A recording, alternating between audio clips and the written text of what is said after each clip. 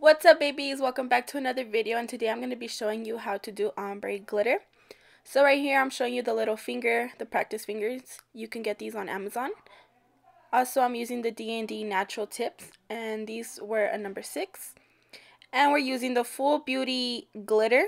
I got this from AliExpress, and obviously my Glitter Planet laser lights, which is like a rose gold glitter. Also my organic cover pink.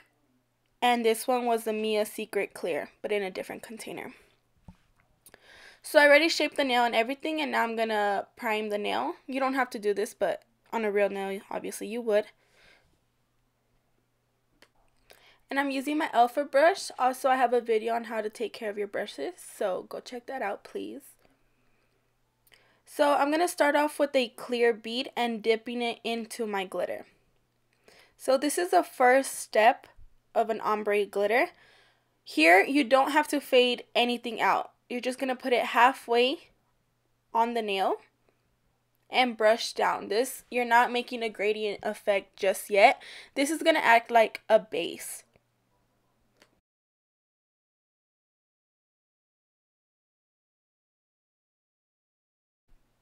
I would suggest to work a little bit more on the wet side. Just if you're a beginner, it's more easier to work wet than dry. And now I'm dipping into the rose gold glitter. But here, I didn't like the big chunks, so you can see that I'm taking them off. So right here, again, if you work wet, you can really just move the glitter around. And if you work dry, obviously it's going to be harder. So I'm just putting a little bit of the rose gold glitter on top. And as you can see, I'm not blending anything. Just how I put it is how it's going to stay. So next, we're going to jump into our cover pink. And right here, I'm making sure that my brush is really clean and there's no glitter particles. So I'm getting a small bead and placing it right in the middle, right where the glitter starts. So I place that bead and then I brush down. This one doesn't have to be as blendable, if that makes sense. You can just leave it like that.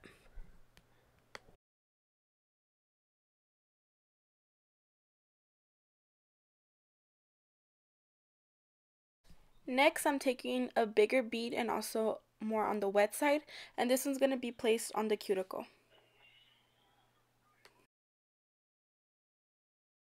So remember not to flood the cuticle as well. So since this one was more on the wetter side, we have to go a little bit faster by moving it from side to side. But if anything gets on the skin, just use the tip of the brush to swipe it off. As you can see right here, I'm taking the tip of the brush and just cleaning it off. And once your cuticle is all set, you're going to brush down, and this is where the blending is going to start happening.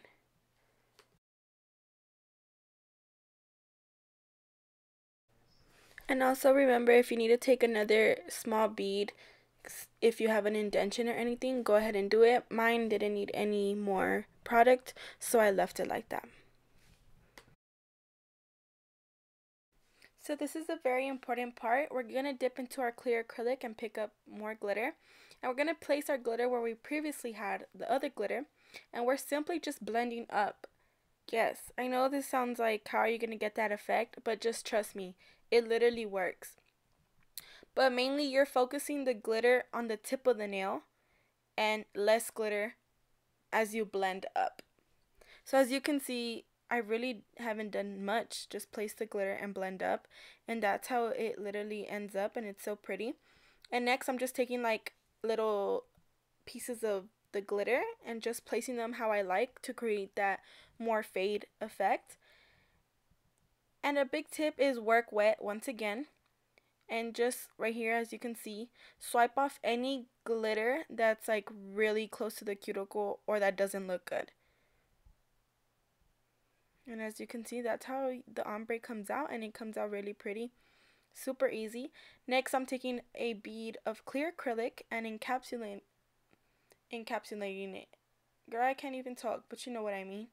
So remember, glitter you have to encapsulate, because if you don't, when you drill it off, well, when you drill the nail, it's gonna all come off. So make sure to always encapsulate. Also, as you saw, I didn't encapsulate the whole nail. I didn't start from the cuticle to the tip. I just started where the glitter fade started. I just feel like it's a waste of product that I really don't need to encapsulate the whole nail, just the glitter part. So once it looks good from every angle, you're basically done with your acrylic application. Here, listen closely. The cuticle part is dry, but the tip is not. So this is a very helpful thing I learned, that you can hear when it's dry and when it's not. So right here, it's not dry. And right here, you can tell the difference on the noise, that the entire nail is fully dried. So pay attention to that. Next, we're taking our hand file and just shaping it again once everything is dry. And we're going for that coffin shape. So we're going side to side and then straight on the tip.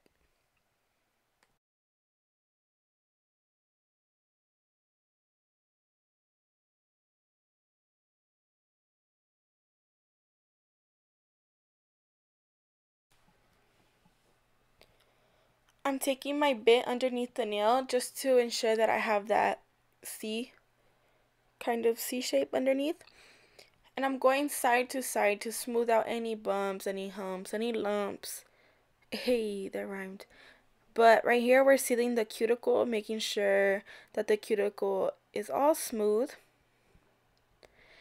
And a big tip is make sure to look at your nail up, down, side, side, in different directions to make sure it looks good. Just because it looks good on top doesn't mean it's going to look good from the side. So as you can see, we have our apex there, which is our strongest point of the nail. And once we're done filing, we're taking our orange buffer and just smoothing out all the scratches we made from the previous bit. This is very important, especially when you have glitter, anything underneath the nail, anything that's encapsulated, because if you don't smooth it out right, it won't be as clear, if that makes sense. So just smooth out the whole entire nail. Next, I'm taking some alcohol and just wiping off the dust. If it was an actual person, I'll make them go wash their hands, but I'm simply just using some alcohol. Next, I'm using the Koopa No Wipe Top Coat, gel top coat. And as you can see, it looks so pretty. I love this top coat. It's so shiny. I love it. I love it a lot. But make sure not to get it on the skin, not to get it on the cuticle, because then it will burn their hand when they place it in the lamp.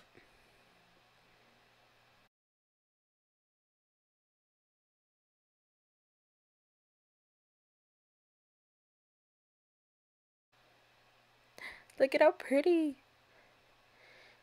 And then we're going to cure for 60 seconds. Always cure for 60 seconds. And as you can see, it looks so shiny. It looks so good.